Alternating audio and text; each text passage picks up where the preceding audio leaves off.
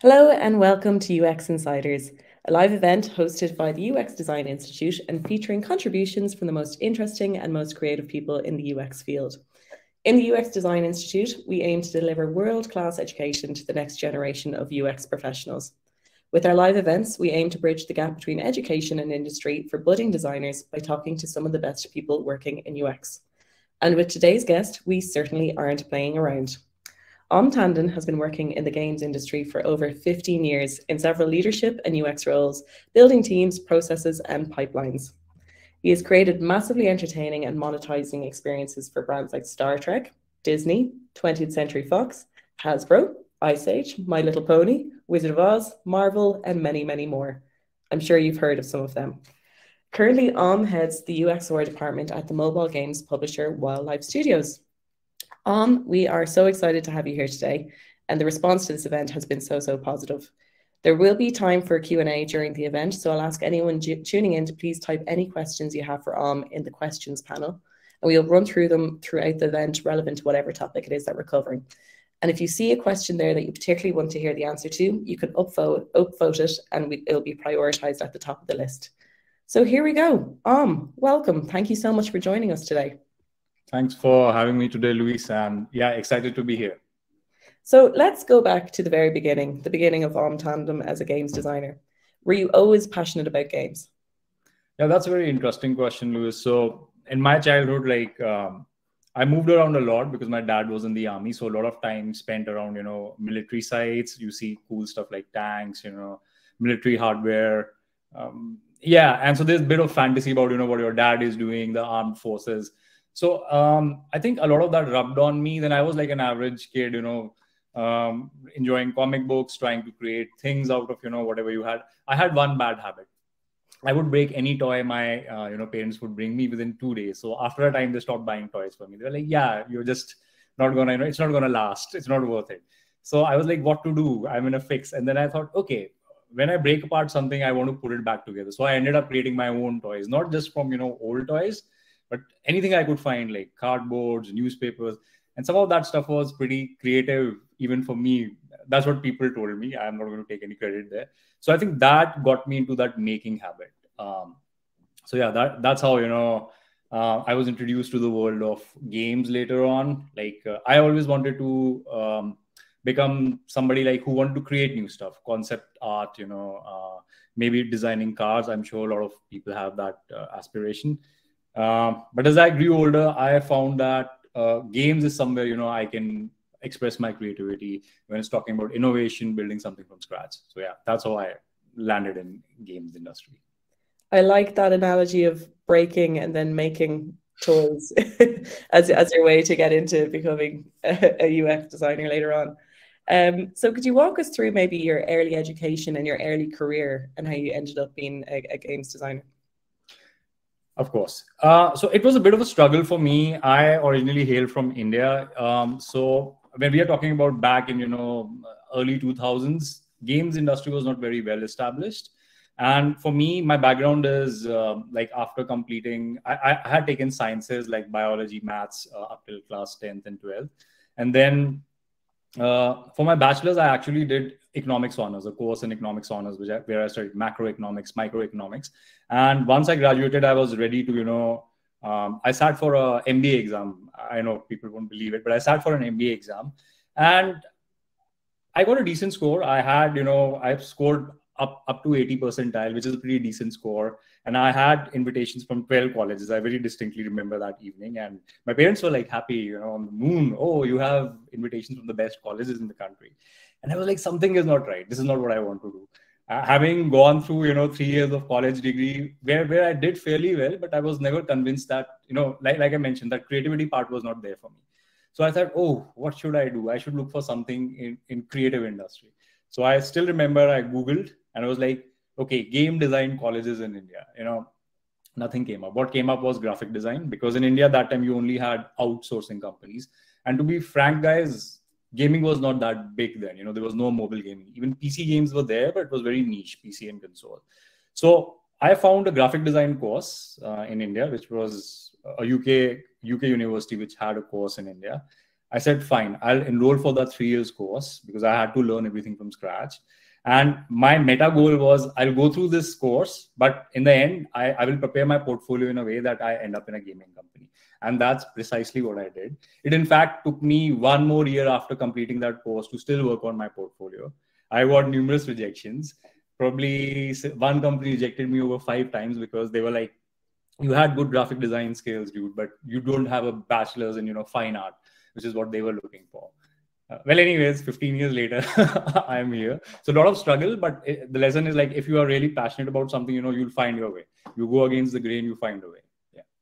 And I believe you prepared a little presentation just about the journey of your career that helps you explain how you got from there into where you are today. It's more like a bit of intro to UX design and, a case study I want to share. But yeah, we can definitely talk more about the journey if people are interested in that. There's one key element that I think was quite interesting in your career timeline. Mm-hmm. So you made the switch from art director to UX UI designer. So at what point of your career did that happen, and what was it that made you realize that was the direction you wanted to head in? Yeah, Louis, that's a very interesting question. Sure, I'll dwell on it a little.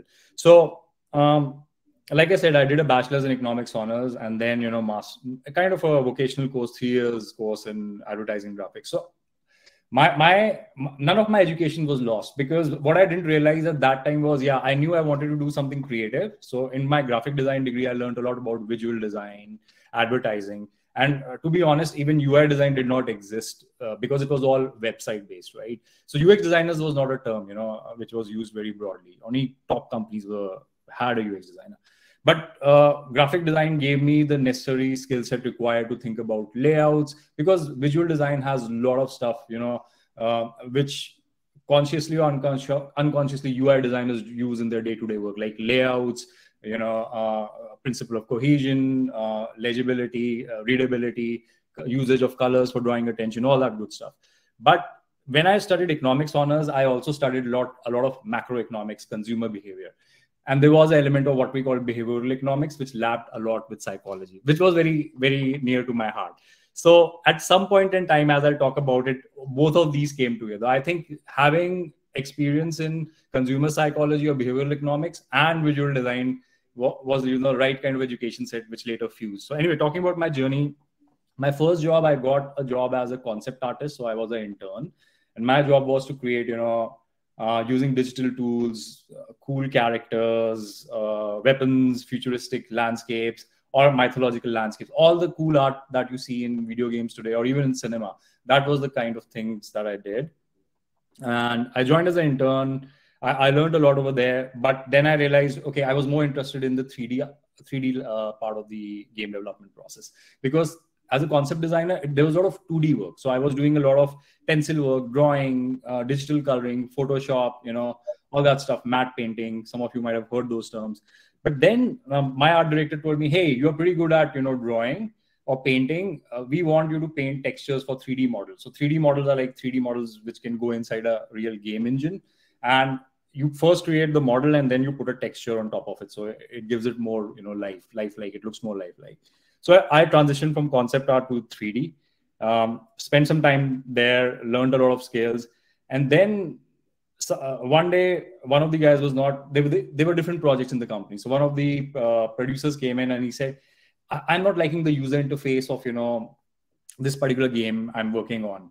It needs to feel a bit more, authentic. Like it needs to have grunge element. Like it was a game about, flying World War II planes. And he wanted to bring that retro element in the user interface. I haven't worked much with user interfaces before, but he was like, hey, you draw pretty cool textures. I'm sure you can do something about it. I'm like, okay. So no time given and say, just jump right into it.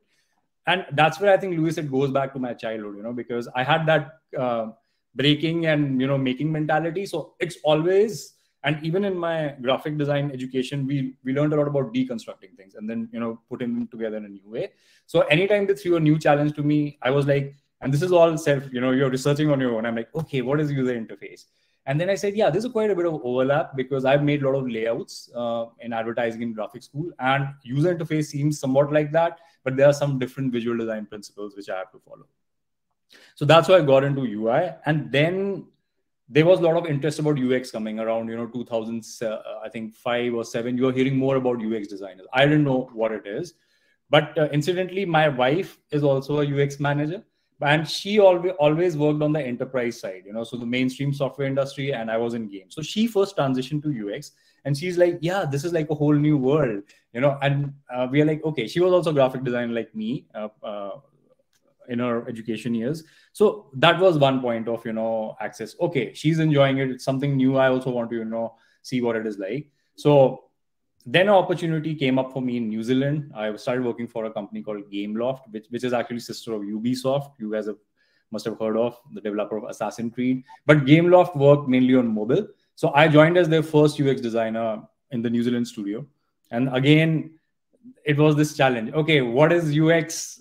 I had done some courses by then, but the bigger challenge was how to apply UX to games, because there was no precedent. There were no examples. So, again, I had to research a lot. I read a lot of books, and then I also saw how does that changes. How do you adapt it to what is different about UX in games compared to, let's say, UX in mainstream software. So yeah, that was my learning curve, and I think that was the point in Gameloft way back in, I think, 2000. No, even before that, actually. Sorry, I transitioned in education games in 2007, and then the Gameloft opportunity came. So that was the point I felt, yeah, all that I've learned, different disciplines have gone together, and my education now is at the right point, where I can apply that lens of research with, visual design in the field of UX. Yeah. We've got a great question here from Daniel, which I think is something that a lot of people would wonder. Daniel asks, how do you differentiate between a UX designer working on a game and a game designer? Yeah, that's a very good question. So there are two different discipline, guys. Okay, I'll be very clear about it. A game designer is not a game UX designer. However, you might find a person who has studied game design. So game design is a course in its own, where they learn about, how to design mechanics and what we call core loops and meta loops, which form a good basis of a solid foundation of a game, which players will enjoy. It has different things like reward cycle, action cycle, all that good stuff. So a game designer is very close to becoming a UX designer if they, uptrain themselves or upskill themselves. And so what I do in my day-to-day work is every team has a game designer. If you're talking about outside games industry, this role is done by what we call business analysts or business intelligence. They write the specs, feature specs, what we call. But I think a UX designer need not be a game designer, but you need to understand what game design is, because they are putting together a mechanics or a feature. You need to understand what is the motivation, why they're doing it, and what this will achieve. So I think there's a very strong collaboration between the two disciplines, games design and UX design. And do you think it's important for a UX games designer to be into games? When you say into games, yeah, that's a good question. I get that asked quite a bit, and I know the normal answer you'll hear is, yeah, you need to be passionate about gaming. You need to be playing a lot of games. So I'll break the myth. No, I was never a gamer. The first game I started enjoying was Plant vs. Zombies. Why? Because I really sucked at playing, online games. But Plant vs. Zombies was the PC version, was the first game that I started playing and enjoying. So I play games, but I'm not a gamer. But I'm more of an analyst. When I play them, I enjoy more deconstructing them. Oh, why does this work? Why is this reward movement in this game better than this game? What is this game doing different from this? So you need to be someone who has interest in games, whether it's watching games on Twitch, analyzing them, or playing them. That you really need to do. It doesn't mean that you have to be somebody playing 40 games, 40 hours a week. That will become part of your job later. But you should have an interest in games and understand like what makes them tick. That's good enough. With most software and with UX design is there to help a user kind of reach a purpose without having to think too much. It's all about solving a problem. But with games, part of the process is actually kind of sometimes solving a problem yourself or trying to think about what you're going to do next. So how do you incorporate that kind of UX thinking into a game when part of the game is all about being challenged? Yeah. So again, when I get into my presentation, I'll show you. So that's what I meant when I said, there are certain nuances, differences. So the simplest way I can put it is most of the times, not always, UX, if we talk in a generic sense, or when I say generic, more mainstream software, It's about eliminating friction, reducing cognitive load. But in games, it's not about eliminating friction. It's about managing that friction, because again, friction, as you said, equals, challenge there. So I'll talk a bit more about it in my slide, because I have that covered there. But yeah, there are various ways we do. We have that's the kind of sensitivity you have to develop. Where do you need player to have autonomy? Where do you want to do hand holding? How should the difficulty curve be maintained? It also depends a lot on the genre of the game. What kind of game it is and what kind of person is playing it. What's your persona and demographics? Because if somebody who's very new to games, you definitely want to give them hand holding to make them learn the ropes, because they won't know much about, they'll get frustrated if they're not able to make progress. But on the other hand, there are a lot of experienced gamers out there. You tell them something, everything dictated to them, they're like, yeah, stop teaching me, this is frustrating for me. So yeah, it's a very fine balance, identifying the genre of the game, experience of the player, and of course your own knowledge of both game design and games UX design. Do you want to go through your slides, your presentation now, and then we can we can gather around and listen to your expertise. Okay, share screen. Let me know when you guys are able to see my screen. Can you see the presentation, please?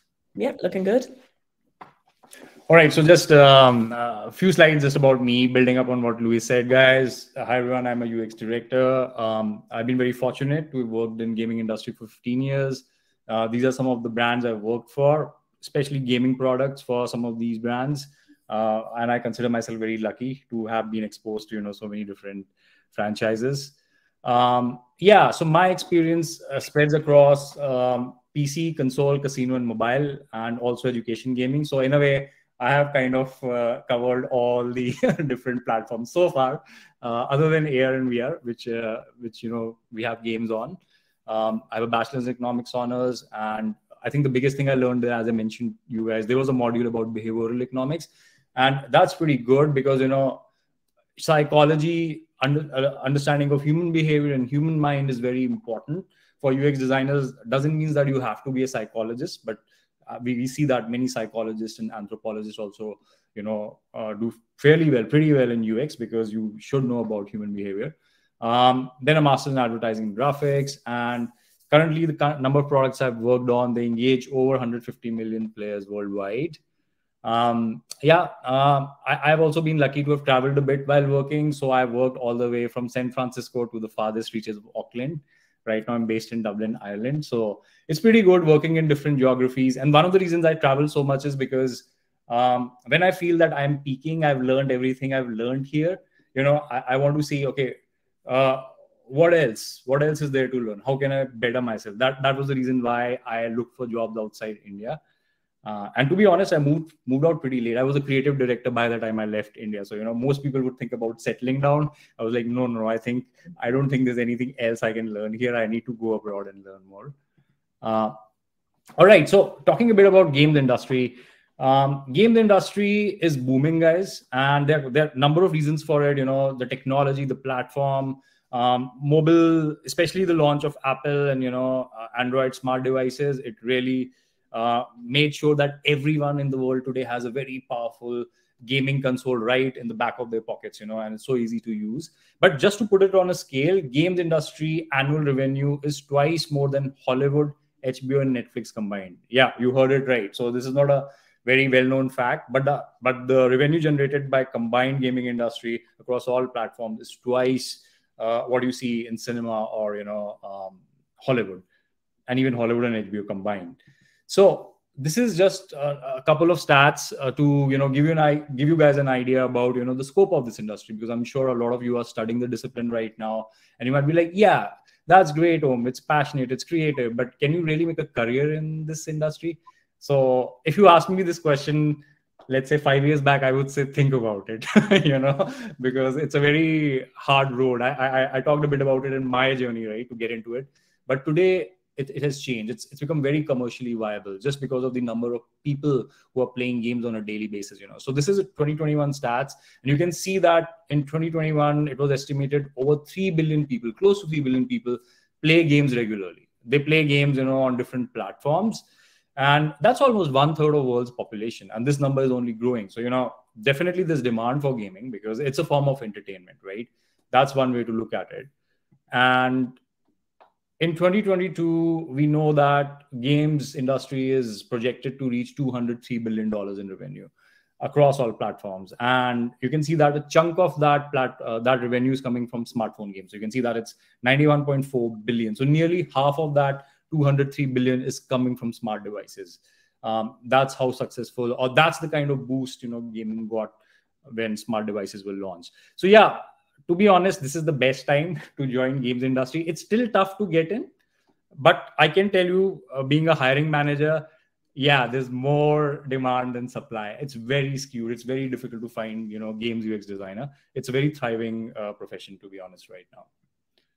All right. And one example I want to show you guys is, okay, yeah, Om, you are saying, there is an increase in number of people who are playing games. Why is that happening? So one example I can give you is Roblox. I'm sure a lot of you might have heard of Roblox. What is Roblox? If you've not heard of it, I'm sure you have heard about Minecraft. So Roblox is like Minecraft, okay? But it allows kids or anybody who wants to, engage with this platform. It's an online platform. You can actually build games on this. So they give you the building blocks, the tools, and you can put together a game and you can actually monetize it. You can make other people play it and pay you for it. And it's not surprising. A lot of teens and tweens, 14 years old, 16 years old are, actually not only playing games on Roblox, they're building their own games on Roblox. And I think the combined revenue 2 years back was the developer paid close to $60 million to, all these developers on their platforms. So user generated content generated by the players. So it's a very big success story because Roblox went public at $43.5 billion in 2021. Okay. So that's like one of the biggest IPOs for a gaming company and even for a tech company, right? But here's what people miss. So this is just a chart of, monthly hours of playtime. So you can see that Roblox started in 2007 as a website. And you can see that, there wasn't much traction way back then. But then as you see 2020 and 21, it's very obvious. Player engagement more than doubled in pandemic. So the number of people who started playing games just on Roblox doubled. And that was actually true of the entire gaming industry. In COVID times, we saw record growth. Not only it was existing people playing games, but new people, because, people were in lockdown, what to do. So more and more people, they had access to games on mobile, or PC. We saw that a lot of new players got added because of pandemic. Now, if you look at this peak, it's very easy to kind of make this assumption. Yeah, you're right. COVID caused this, but look at the long tail. That's not true. If you look at 2007, think about it. So Roblox core audience is defined as tweens. Players are 9 to 14 years old. They are tweens, right? Now, all these 9 to 14 years, who are the base or the majority of, let's say, player base of Roblox, were 1 to 3 years old in 2007. This generation just got born then. And what were the parents doing? They were giving them their mobile devices to keep them busy. These guys actually started playing games very early on. And think about it, like, if I go back to my childhood, I was reading comic books when I was probably 4 years, 5 years, 6 years old, or playing with toys. Or car models. And what did you aspire to do? You were like, yeah, comic books are so cool. These car models are so great. I want to become a car designer. I want to design a superhero character. I'm sure most of us growing up had that aspiration, right? I know that changes as you grow older. But think about it, for these kids who were 1 to 3 years old back in 2007, playing games on platforms like Roblox, they always aspired to, I want to build games. And by the time they were in this age group, they had the tools. Roblox gave them the tools to build their games. So it's not like that pandemic was a trigger, but the actual journey for Roblox started here.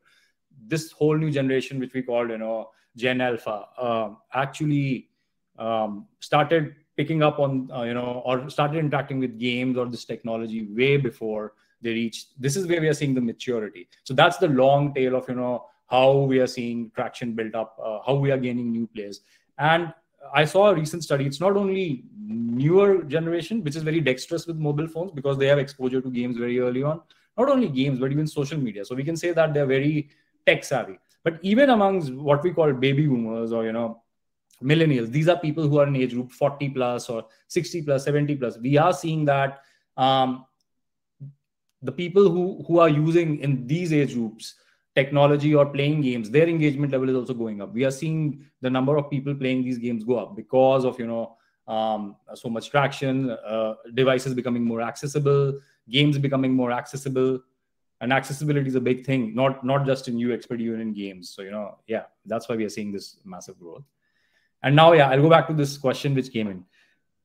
For me, there are a lot of differences, but for the sake of this presentation, I'm going to focus on one of the biggest ones. So biggest difference I see is UX in games is not same as mainstream UX. There are definitely nuances. Again, don't misquote me. A lot of what we do is still rooted in the foundation of mainstream UX. Like, we follow the same methods, same tools, same heuristics, same methodology, same way of user research, but there are some differences. So what are these differences? So this is one quote. When I started my games UX journey, I was researching and I was reading a lot of articles. So when I was reading one of the articles, this quote, struck a chord with me. A game is interesting and engaging because it creates loads on user. And this is a quote from, Susan Wensheng. Most of you would know her. She's the author behind, 100 Things Every Designer Should Know, very famous behavioral psychologist. And I was that time figuring out, I was in a gaming company working on the UX side. I'm like, yeah, what does this mean? What does it mean creating loads on users? So definitely she's talking about cognitive load here, or in a way we can say friction that a user faces when they're trying to use an application or any experience, be it online or offline. So just to elaborate with an example, let's say on the left side, you see a screenshot. Okay. It's a screenshot of my PayPal app. Okay. So here is a scenario. Let's say you go out with your friends or buddies over a weekend, and you're ordering pints or food, and one of your friends is taking care of the tab, and later you have to pay them whatever it costed. So let's say in this case he spent $4.17 on my behalf. So I come back home, I open my PayPal app, and I'm trying to make a payment. Now let's see what happens when I try to make the payment. I get this error state. We are sorry, system error, please try again later. So I'm like, yeah, okay, it happens sometimes, right? Technology. I log back after 5 minutes, and again, there's a failure message. You can't go through this transaction for so and so reason. I'm like, yeah, that doesn't happen too often, but it's okay. Maybe I'll try, give it 2 hours. Their problems might have been sorted by then. Now imagine I try to make this transaction for over next 2-3 days, opening the app for 5-10 times, and I still fail every time in trying to do the action I'm trying to do, which is trying to transfer this amount to my friend. What would happen, right? Chances are you'll get frustrated. You will quit the app and you'll say, yeah, just delete it. I'll use Revolut or, my bank account, or pay him by cryptocurrency, whatever you use. Yeah, because you're failing, right? Now, let's take the exact same scenario in games. It is very common for you to fail in games, right? You can fail 5 times, 10 times, even 15 times, depending on the difficulty of the level. So here what happens is, in games, if you're failing to achieve the objective of your game, it's not that we see players quit. Very few percentage of players will quit. We see players keep trying, because a lot of times in games, failure equals friction, failure equals challenge. Now if you reverse it, for example, if you're playing a game and every time you play that game you win, every single time, what will happen? You will quit, right? Because you're feeling bored by now. You're like, yeah, it's not challenging me enough. So that's why when I say UX in games is mostly about managing friction, not removing it, because friction many times equals challenge which the player has to overcome by developing their skills. They have to master it, and that's the rush they get after. When you try to accomplish something very hard, and you're trying to get through it, and you do that, perform that action again and again till you get better at it. You use your wits, combination of your skills, and you master it. The kind of dopamine rush that you get in your head, that comes through that challenge and mastery. So that's why UX in games mostly is about managing friction, not removing it. We can't make things too easy, because we'll see the opposite effect to mainstream software. In PayPal, if I fail, because it's a utility app, even on social media, most of them are utility apps. When I have an intention to do an action, I want to be able to do it. I want, that it should be seamless. It shouldn't challenge me much. But in games, yeah, that is turned upside down. So that's why UX in games is mostly about managing friction and not removing it.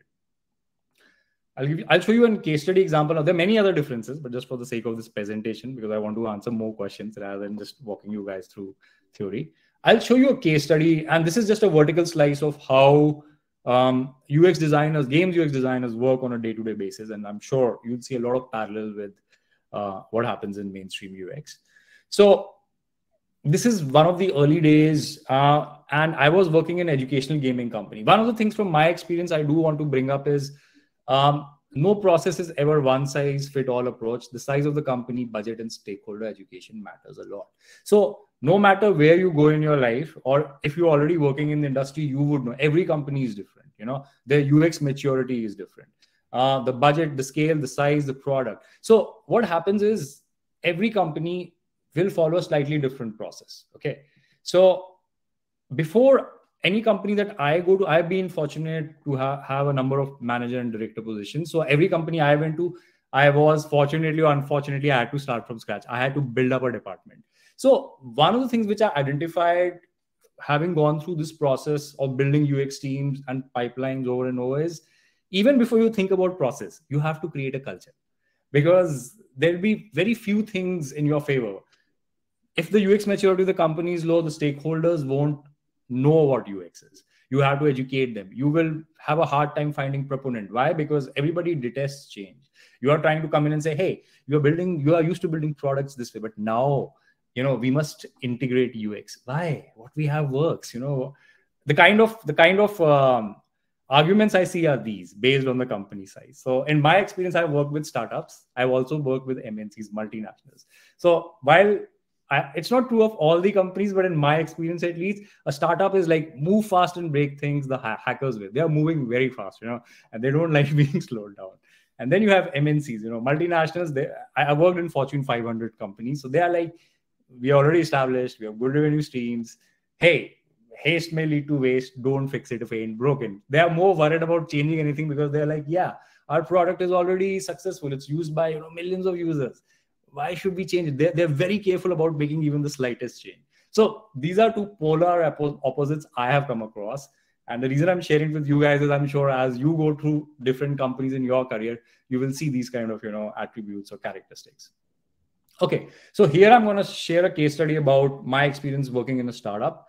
And it was actually in the early days of App Store and mobile devices. I joined this company in 2011, and this company was a startup. It was bootstrapped, and later, we were trying to create educational games. So teach children who are K7 to K12, that is 7 to 12 years of age or 6 to 12 years of age, teach them subjects like math, English, grammar through games, gamification in a way.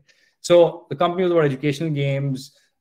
We had to build a product. We raised funding in San Francisco. And as you can see, this was a startup. So very small number of people, 5 people initially. I was the 5th employee, and I was the only employee in the design side of it. So, and they were like, I had to hire people. We had some more people, but literally I was a creative director doing everything from UI, UX, art, animation, music, VFX to marketing. Okay. Of course, as we scaled up, we got more specialized. But yeah, you can now see like we had to apply lean UX. There wasn't much time to, go for a full stack process. So this is just one of the kind of challenges I had. Like we had to work within constraints and timelines. First thing we wanted to do was, identify again. So what you see here, as you know, a lot of work we do is under NDA. This is just a reconstruction of a, case study. So some of the data points might not be accurate, but it is just built up on the case study we had, just for NDA reasons, like there won't be actual data points here. So first thing was you wanted to understand, okay, you're building games for kids. What do you want to do? You want to understand the psychology of kids, right? And it's very different from adults. So you're trying to understand. Our market was primarily US because, that's where the penetration of mobile devices was the most. So we thought if we could kind of prove our model there, we can then, expand. So there were a couple of reasons kids wanted to play games. They found them addictive. They loved hanging out with their friends. When they were playing games, they could play with them. There were also kids who were like, yeah, being outside is more awesome than being inside. So why should we spend so much time playing video games? And as we dug deeper, we realized, we built some prototype and we gave it to kids. And then we realized a lot of feedback came back not from the kids themselves, but the parents, because these were educational games. So we were like, yeah, it's not just about the kids, because we have to understand parents as well, as well as the kids. Because what we found was, and then we started building what we called a parent-child persona, because we realized it's about co-play. Okay, when most of the times in this age group, when kids are actually trying to learn stuff, even doing this school assignments, you have parents assisting them. So we did some research around that, and we found parents were like, yeah, making kids do school assignment is a nightmare. You're competing with so many more fun and engaging distractions: cartoons, Netflix, games, toys, friends. How do you get kids to spend time playing, like doing their homework actually, or learning? So while we did that, we also wanted to go a step further. We realized, we also need to understand the psychology of kids. Now, if you're talking about adults, there's a lot of studies out there already, heuristics which tell us how adults behave, but we were in uncharted territory. So we were like, no, that's not enough. So one other thing, we thought could be useful is getting a child psychologist in. And they kind of shared with us, hey, kids explore by touch. Even if they don't understand context of the task, young players feel the need to make tactile input. So they were like, they would tap on everything. Like, for example, for an adult, if something is flat, for example, at the top, they can easily distinguish. For an adult, it's very easy to distinguish between what is an icon in a UI, what is a button, compared what is flat text. But kids don't do that. They would just tap on anything and everything. So one of the learnings was, okay, try to make your interface as tactile as possible. That is, it should give some kind of feedback, even if the kid is, interacting with part of the screen, which we won't conventionally expect to be tactile. Short attention span and visual learners. So yeah, they have very short attention span, and they like to learn visually. So no big text descriptions for them. Try to minimize that. Use as much of, so even if you have tutorial onboarding, use visuals, and then aid it with sound. So we made sure that when we had onboarding, we had sound narration as well as more of visual, minimizing text as much as we could. And compulsive repetitive behavior. So this was a third thing which also surprised us. So one of the things kids do is when they really like an action, they keep on repeatedly doing it. There's no logic behind it. For example, if there's an annoying sound that kids like to hear, by pressing a button, they would keep doing it repeatedly. Okay, so this gave us an idea of, okay, build your animations or reward feedbacks in a way which are very rewarding. So just to get back to hear that sound or that visual sequence, the kid would want to perform the action. Okay, so that was also very powerful. So combined with the personas, kid-based personas, parent personas, and this kind of psychology insights, it was next time to do a standard user research. We spoke to parents, and they were like, hey, it was very clear that whatever game we design, it won't be played just by kids. There would be an element of parents involved in it. So I was like, what the people were telling us based on the personas we built. Okay, I want both offline and online options. One of the parents said, because we are driving a lot of time, Wi-Fi might not be available. My kids like to play multiplayer, so UI option should be super easy. My 3 young kids love playing together. So, a lot of things. Response time needs to be quick and fast. And we did all that. We took that feedback. So here's an example of, wireframing and then some kind of, prototyping. One tip I can give you guys is, and this is my experience, over time, I realized doing a lot of user testing in games, I try to keep my low fidelity wireframes. For me, these are low fidelity because they're black and white, but I try to keep them illustrative, because when I often take it to user test, if I just show them a box, it's very hard for players to, engage with the prototype, because they're used to seeing a lot of visuals and graphics. So what I try to do is I developed my own pipeline of these fast illustrations, which kind of mimic the rich experience of a game, even in black and white. So that worked to my advantage, and that's how I train my team as well. Now, yeah, so output, we built a lot of games for teaching English, geography, math. They were all launched in US. And one thing which came out is user research. So what happened was we pushed out these products, but we also signed contracts with schools through Apple's education program, because they were very interested in what we were doing. And we realized this classrooms were actually, we thought they would be used by parents at home, but now here's a teacher in their classroom with a class size of 10, 20 people, walking them through this app, giving them assignments through it. So a whole new kind of market opened up for us. Now, again, we didn't necessarily build all these things, but it was just the feedback that we were getting. So we found, a teacher who's a second grade math teacher, they might want to give assignments. We thought, why can't we build a platform where if a usual worksheet, here are addition sums, looks like this, which might be in the school book, the teacher can simply take their phone, scan the page where the problems are.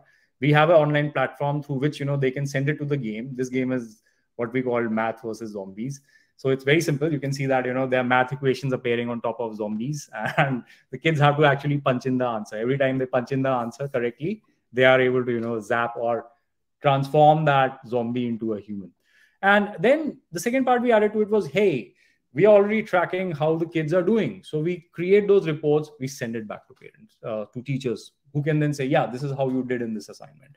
So, I mean, this is the kind of feedback which came, a lot of satisfied kids, a lot of satisfied schools. 6,000 US schools adopted our classroom material. It was actually endorsed by Laureen Powell Jobs, Steve Jobs' wife. She was one of the ambassadors for our apps. We were NASSCOM's 50 most innovative edtech startup. So basically an entire product line can change based on user research and testing. And that was the case study I wanted to share. So happy to answer any questions. Fantastic. We seem to have a lot of questions about making UX an important feature in a design for a design element. So we have one question here that is about, how do you convince managers or seniors that the time spent researching, doing usability tests, and redesigning is actually worth the effort? So how would you convince them that a lot of work spent on the front saves them time in the long run? Yeah, that's a very good question. It's a very common one. And I'll be honest with you, this is one of the hardest tasks, especially if you end up in a company which has what I call low UX maturity. So guys, there are a couple of tactical and strategic things you have to do. First thing is, it starts with interview. Okay. Make sure when you are interviewing for a company, it's okay if they don't know anything about UX, but you need to gauge, hey, is there an appetite for UX? They might say, we don't know much about UX. We need this role. And you need to be very upfront. Yeah, I would want to join a company where, people have an open mind, even if they don't know anything about UX.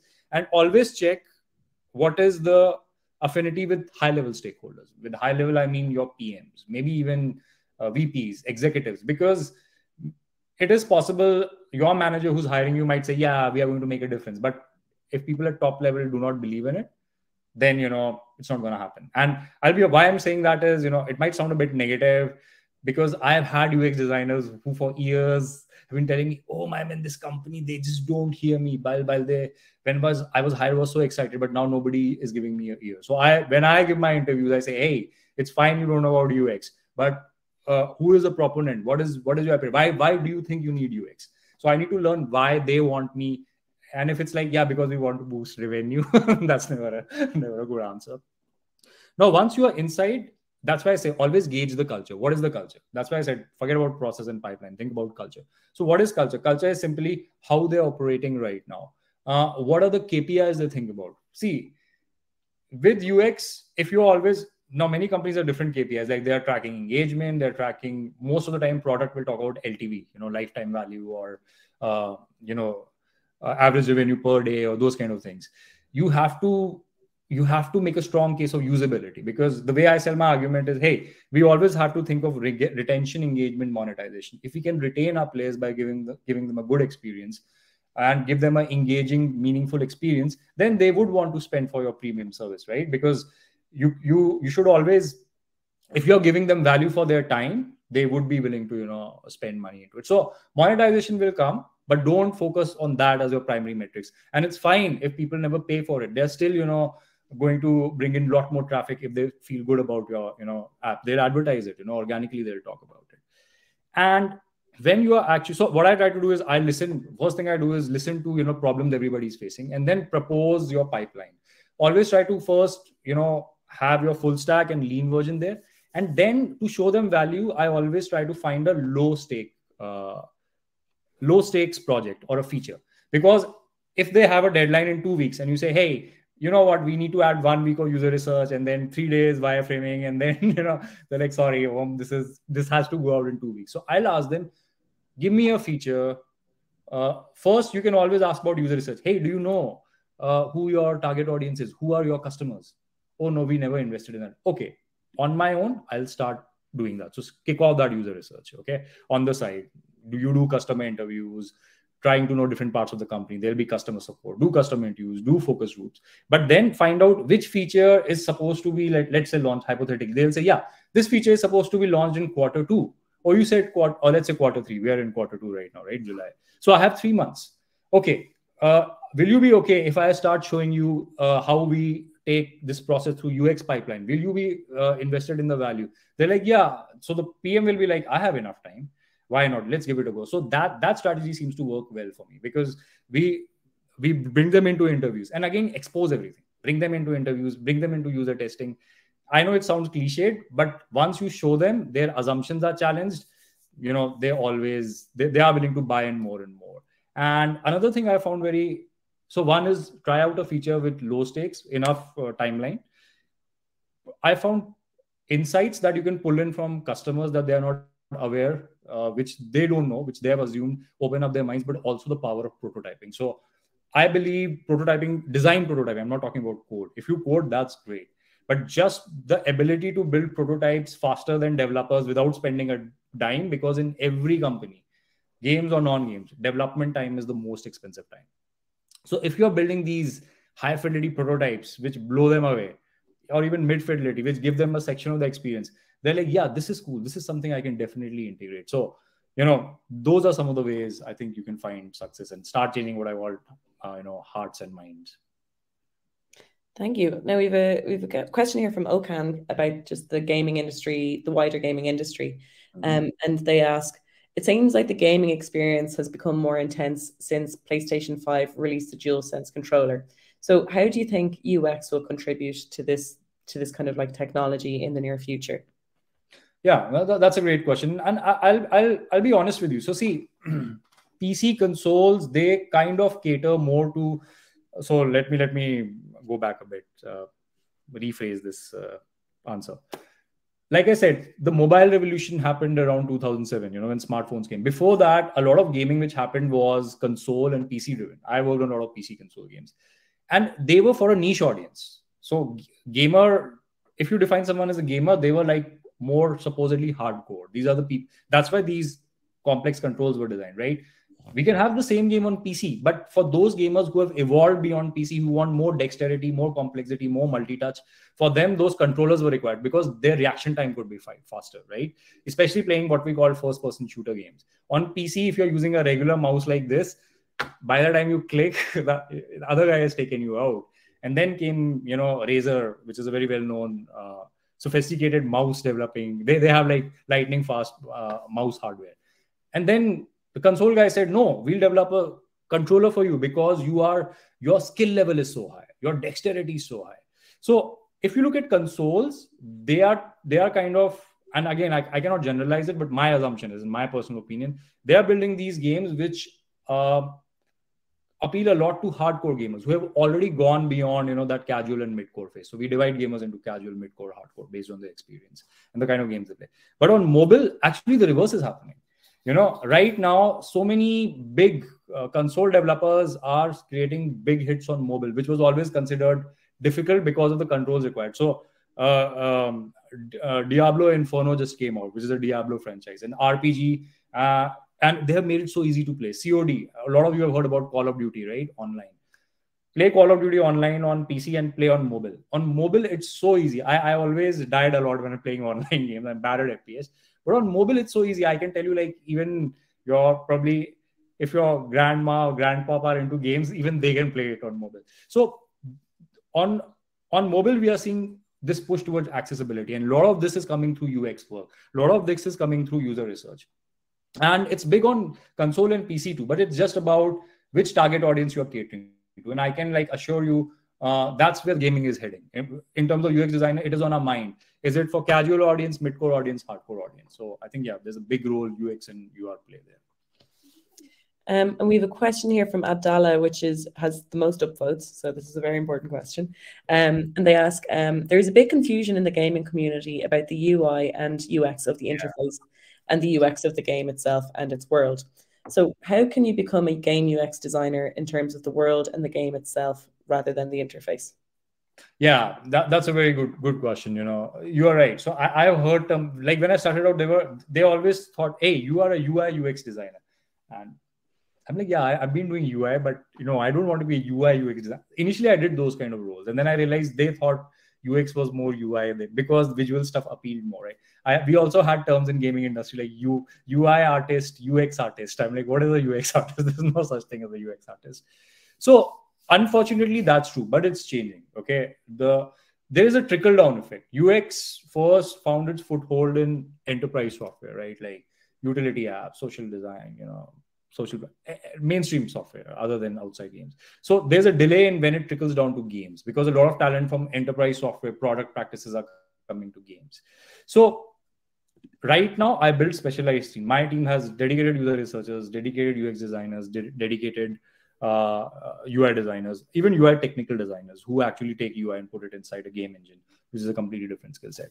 So yeah, I think it's you are absolutely right. Like it's not about, hey, you're not a wireframe monkey. Your job is not, oh, there is a cool feature spec and convert it into wireframe. No. You're talking about player journey. You're talking about, okay, you are coming. So the kind of conversation, that's why you have to integrate yourself as a core part of product team, not art team. We have an art team where usually UI designers sit. So you are working with product, game designer, UX. So you are working at the feature level, the spec level. You are saying, so first question when they say we want to build this feature, I would ask is why. And if they say, oh yeah, because it's very cool or because that game is doing it, I'm like, no, that's not good enough. I would say, okay, is it something our audiences want? We should do some user research.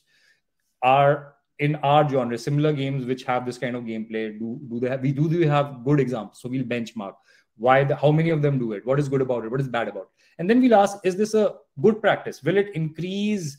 Will it be easy to make player comprehend it? How will it affect the engagement and enjoyment of the game? So yeah, you are going way beyond it. And then the way we do it is a full stack cycle: discovery phase, then prototyping phase, then actual launch, and then we also push out service and say, hey, how was your? So what we are doing is A/B testing. We don't launch to everyone at one time. We'll take a set of 20,000 players and we launch this feature. And before that, we actually do usability testing.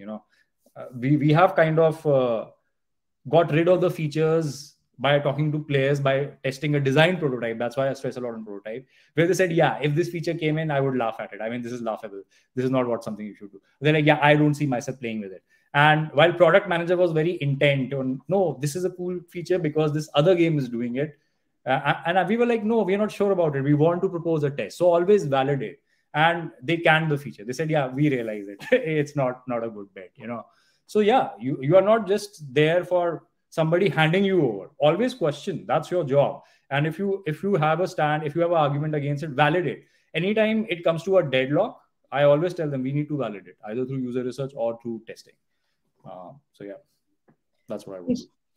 And then when it comes to actually breaking into a career as a UX designer for games, we have a question here from So Hyun Lee who asks, in your experience as a hiring manager, what do you look for in a prospective employee? Yeah, so it depends again on the level for I'm hiring, right? If I'm hiring a junior, I'm looking for like potential. I'm looking for the raw talent. I know that whatever they deliver might not be, it's not something I can put it in a product straight away. So I'm looking for, hey, how engaged you are. Passion is a big thing. Okay, you want to be in games. What are reasons why you want to join gaming industry? If it's just to make money, no, there's no easy way to do it. So yeah, like bit of the UX practices. You get into that mode. Analyze this person. What is your motivation? Where do you see yourself? Why do you want to join? And yeah, do you understand games? Like I said, it's good if you're a gamer, but more than that, you need to have an avid interest. And I also see a balance of soft skill and hard skill. So for a junior also, I would see some things I definitely see is like empathy. You don't want somebody who's very opinionated. For example, one thing I always give them a test. It is, tweaked to whether it's a junior, senior, or a principal. So when you look at their portfolio is very important. I'll first look at that, and it's fine if you don't have industry experience. Just take any game that you like or any cool idea you might have. Build a case study. Like a case study I showed you, not all parts of that were actually executed, but I built something on top of what was there because of NDA reason. But you can do the same. For example, you are saying maybe you are playing Fortnite, and there is something which you really don't like. You say, yeah, this part of the player journey, the way this cycle works, or way I have to gain these weapons or these other things, which will I progress is not good. How can we improve it? So if you have gone out, you have looked at player comments, reviews, picked up a pain point, did your own research, maybe even did some interviews and put your case studies there. This is a better way to do it. I will accept it. Like, yeah, look at this guy. They are still showing me the traits of a UX designer. They are inquisitive. They can identify pain points. When they identify pain points, they are not just going with their opinion. They're trying to validate it with a little bit of user research. I understand it's limited. And then they're showing me these are the potential solutions. So that's what I look for. And when I give them the test, it's not about the final output, it's their journey. How did you go about it? Now, if we go for a senior, I would look for, yeah, this guy should have some experience. I would normally want them to have games industry experience or, relevant software industries. Again, case studies. I think it's a good idea to have, even if you are not from games industry, you can still build a case study around game. Let it be hypothetical. That will catch my attention because it shows me you have taken the time to understand and to look at that from your perspective. It might not be perfect, but it's good enough. It shows me your interest. And then when the technical test goes, same thing. They are grilled on basis of that. Like, hey, why did you? So I always give a part of research. So whatever assignment I give, it's a small assignment. There's enough time. Usually I give them a week, weekends included. And then I ask them, okay, this is the feature I want you to build from these games. Show us your research and then show us your wireframe and prototype if you have the time, and then they present it to the entire team. And the first question I ask is, okay, Om, these are the competitors I looked at. I'm like, how did you look at those? How did you decide that those were main competitors? Then say, yeah, I looked at online reviews. I looked at, so you need to see what is their thinking process. Are they thinking like a UX designer? And most of the time, UX designer is very logical. It's almost like writing code. You have to be logical. Your choices have to be, are you using a framework? For like many times when they criticize the feature that I've given them, I'm like, okay, what heuristic framework you are using? So somehow you're looking for, do they have the education and also do they use it? It shouldn't be like, yeah, just because it's cool or it's trending, blah, blah, blah, not like that. So it's assessment of both soft skill, hard skill, and what I would call UX aptitude that I look for. Great. And we have a question here from Alice who says, it sounds like a lot of your roles have been very intensive. Could you describe your work-life balance as a UX designer? Yeah, brilliant question. So I think there are two sides to it, Lewis and Alice. Don't get me wrong, but I think it's as much on a person as it is on, these are the factors. How you are as a person, how you look at your work-life balance, plus also the company you are in. For almost 1/3 of my life, and that's me, I've been a workaholic. So I've done graveyard shift by choice. I would start at 3 p.m. in my first job and go, because that company had 2 shifts. 3 p.m. it starts, 12 p.m. it ended. The early days of gaming, my first job, I was an intern. Over time, I wanted to learn more hungry. And I was a bachelor, of course, way back then, just out of college. I would work till 6 p.m. in the morning, also because there was air conditioning in the office and snacks. I would practice, watch movies after my workout, come back home. I was trying to get better at sketching. 6 to 7 p.m. I would be in front of a computer sketching and then go to sleep at 8 p.m. Do I recommend it? No, don't do that. So, but later in my life, as I got older, I realized, no, you don't need it. You should have a work-life balance. So software industry, not just gaming, is known for crunching long hours. So that's something you should check for interviews. Read Glassdoor reviews. Okay. Talk to some people on LinkedIn. Hey, how's the work life? For me, it's very important right now.